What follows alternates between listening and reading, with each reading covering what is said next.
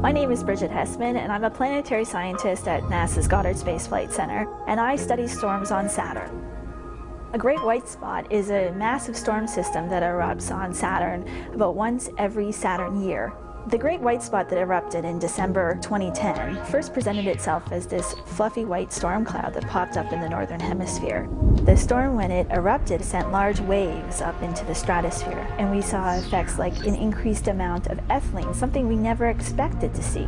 In the coming days, the winds on Saturn sheared the storm in both directions, and it wrapped all the way across the planet. If you were to scale that to a storm system here on the Earth, what you would have is a storm system that covers all of North America but wraps around the entire planet.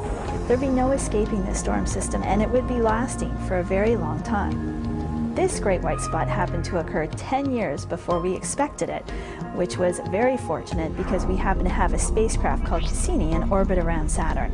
And that spacecraft has a full suite of instrumentation that allows us to study this over all wavelength ranges.